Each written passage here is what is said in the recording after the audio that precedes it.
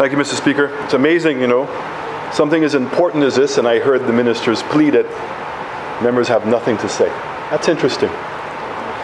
But Mr. Speaker, I want to again stand in support of this resolution. I think that the success of every economy, the backbone of every major economy, is small business.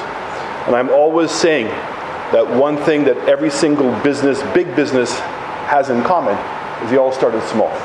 And that's the encouragement, Mr. Speaker, I keep on trying to tell our young people. It doesn't matter how small it is. Microsoft, Apple, all of these major companies started in a garage. And the reality is it's our intellectual property is really one of the greatest assets that we have. And I'm one who is a big believer in supporting small businesses and to get small businesses to also appreciate, Mr. Speaker, that tourism creates an opportunity for them to be in the export market. Because here it is, we have foreigners who are coming to our doorsteps with money in their pockets and the opportunity to brand our products. And that's why the taste of the St. Lucia program that we had, of branding all of our products under a singular brand and making sure that when persons come to St. Lucia, that they're able to taste and listen and feel the vibe of all of these things that we're producing. I also speak a lot about Tortuga Rum Cake, which was a small business that was started in Cayman and eventually became now an international business. And it's not just limited to products that we produce, it's services that we provide. And again, the opportunity of taking advantage that the global economy, Mr. Speaker, has moved in our favor. It's moved in our favor, Mr. Speaker, in the sense that persons now are working out of office, and that levels the playing field. Ojo Labs is an example, Mr. Speaker, that now all of the persons who were employed at Ojo are actually working out of their homes. I believe that that's one of the reasons why they gave up the space, and I think that ITEL BPO is going to be taking over that space to expand even further. But the reality is that we now, in the service sector, can provide many services that were unthinkable in the past. And I'm hoping that these microloans will be made applicable to those persons. The ability to be able to put proper internet in your home, the ability to have a proper computer, and to provide the services on a regular basis, because the internet is a critical. And I don't know about other members in this House, but certainly in my own experience, and also in speaking to many St. Lucians, and again, I'm not putting this blame on the government. I think the reality is we have to focus a bit more on our broadband width.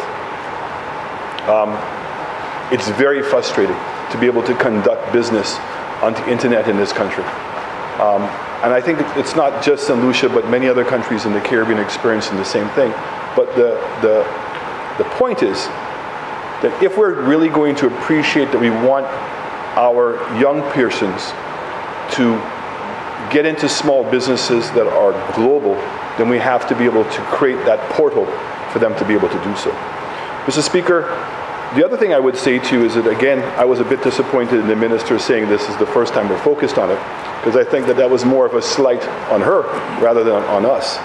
But the reality is that I think that we've all been speaking about the small businesses.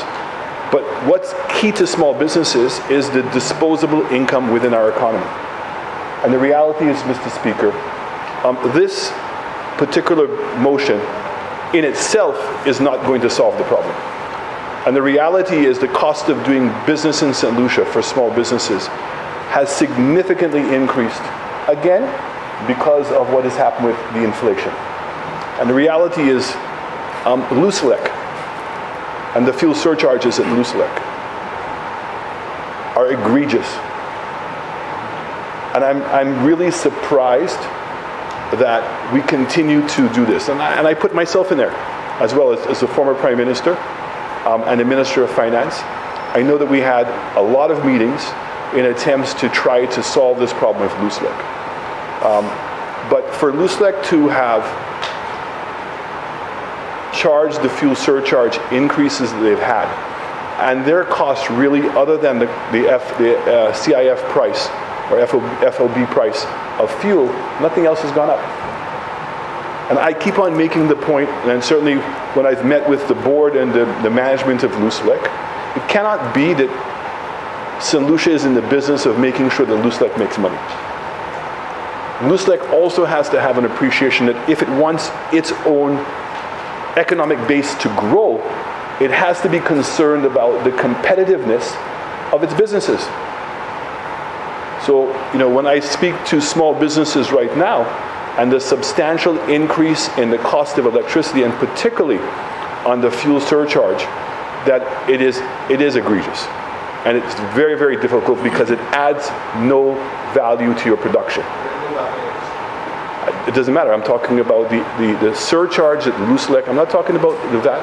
I'm saying that we have to go back to the table and renegotiate with Lucia because the deal on the table is not working. In fact, it's working for Lucia. And the reality is, and again, I don't want to ever be considered being hypocritical because, like the former Prime Minister from Mico South indicated, there are things that I've said consistently. And the reality is that government benefits, Vieux-Fort South, my apologies. Thank you for the correction. Government benefits from what is going on at Lucia in the form of shares and dividends. We obtain anywhere between $8 and $12 million a year in dividends. And the question is, should that money be going to the consolidated fund to help pay for recurrent expenditures? Or is that money that's better used in capital investment or even in terms of subsidizing the cost of electricity to our productive sector? Because the reality is our productive sector is going to struggle to compete on a global basis. And we're going to struggle to provide quality products at a good price if a significant input price is electricity. And the other one is really the end of the day, and I appeal to all members in the House, that there needs to be a focus on growing this economy. And growing that economy is putting monies in people's hands. And the reality is I think that we're falling behind, and in speaking to small businesses, speaking to large businesses, everybody is saying that consumption is down. Now the reality is we can put as much money we want into small businesses, but if the opportunity for them to succeed is not there, it's going to be a difficult track, and they're going to fail. So the reality is, Mr. Speaker, because of what's taking place globally, and I heard the Prime Minister again ridicule the suggestions that we had made. It wasn't about you can't solve the global problem of inflation. That's out of our control. But the reality is what you can do is to soften the blow here. And I keep saying this, Prime Minister, that it's much better for government to subsidize jobs when the majority of the wage is being paid by a private sector person. Because of the lack of a proper social net system in this country, when a person becomes unemployed in this country, it becomes too heavy of a burden for all of us. So the reality is subsidizing electricity prices, reducing the amount that we're collecting on duties coming in, are all better to do in order to make sure that your private sector remains competitive. Because it's in that competitiveness that it remains employed, and once people are employed and they're getting money in their pocket, that's what creates the consumption. So I want to applaud the minister, and I want to also to applaud the former minister as well, because I know he was extremely passionate about developing the resources, and that's a big reason why United Workers' Party was so